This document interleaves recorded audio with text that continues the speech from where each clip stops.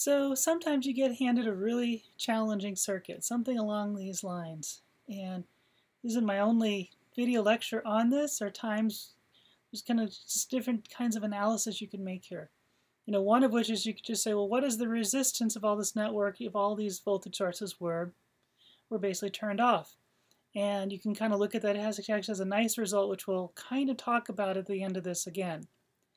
But the question might be is, well, imagine I want to actually understand for all these different 5 voltages here, or maybe in more practical terms, I could keep making this ladder circuit, which has this kind of repeating pattern, R-2R pattern, and say, what would that output voltage look like as a function of the input voltages?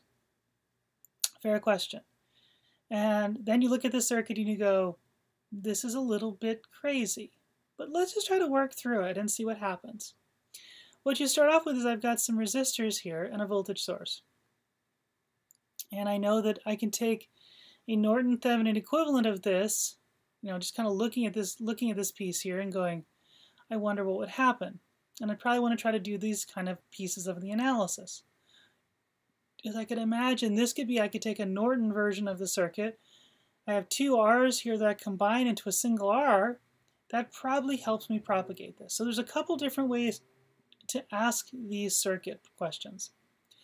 A different way to approach that same thing, because I could take what I just said and then keep doing Thevenin and Norton equivalents all the way down the chain and solve it, and it's actually a really good approach to kind of going through this.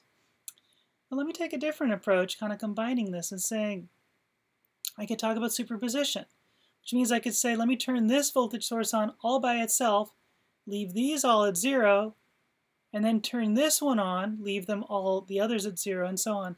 I can simply just add the results when I'm done.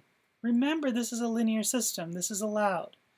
And so many things that we do in linear circuits are going to be using the superposition property. Okay. Superposition is just a natural part of any linear system I'm going to build, whether it's talking about circuits or talking about quantum mechanics. Same concepts will show up, same meaning. Okay. So imagine I'm going to just have this voltage on and all the rest of them are off. Well, one thing I remember from doing this kind of an analysis is that if these were all off, all of these resistors, this R, 2R, 2R, all this whole chain, ends up effectively, basically, sort of simplifying down to basically being 2R. All of this from over here over turns out to be R, and I get another R here, so it's 2R. So my entire circuit is this 2R and this R in V1. This also illustrates what you're going to do for the Thevenin and Norton equivalent, because I can then make this into its Thevenin equivalent, Thevenin to Norton equivalent, because it gives me the current source. I have the 2 R's, they combine in parallel and give me a single R. And then I can just transform this back and I get V1 over 2 and I get an R there. And you think, okay, this is kind of cool. I can do a lot with this. So you think, okay, maybe I'll get brave enough to try the next one. Well, I can do the same thing for V2 and turning off everybody else. Well, again, from here back is all going to just be an R, so that added with another R gives me 2R. So I've got 2R and 2R and V2, but on top of that I still have this R and this 2R. So how to approach it? Well, I know what this is all going to be now because I've solved this problem. And see, what's so important is you have to be able to understand that once I've solved a problem, I don't need to solve it again. Okay, because it's basically going to give me something that looks like this, but now with V2. So it's going to give me V2 with an R, another R, and a 2R.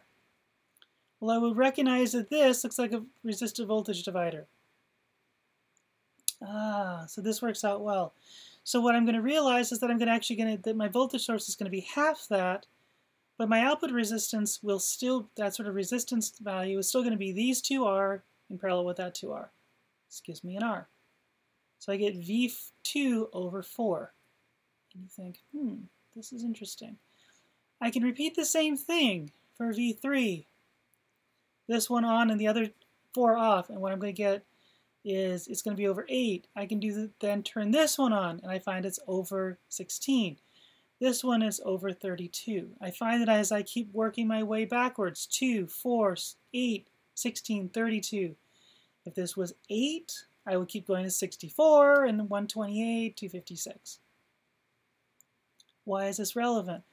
Well, imagine I want to build a DAC, which is a digital analog converter, and I have 5 inputs, so it's going to be a 5-bit DAC, and I'm going to have these digital inputs from the most significant bit V1 to the least significant bit V5. So how is this going to work? Well, this is going to always be twice as big as this one, twice as big as this one, as big as this one, as big as this one.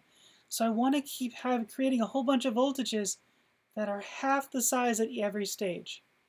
And then by simply putting in particular input voltages or selecting voltages, I can get exactly this behavior. And most of us are probably very familiar with the need to have digital analog structures and also to be able to use digital structures to control analog things. So we're very used to that this is an important aspect, but we probably didn't, if you're just doing basic resistor circuits, you probably didn't realize you were this close to getting at least a basic idea what might be happening in some of these circuits.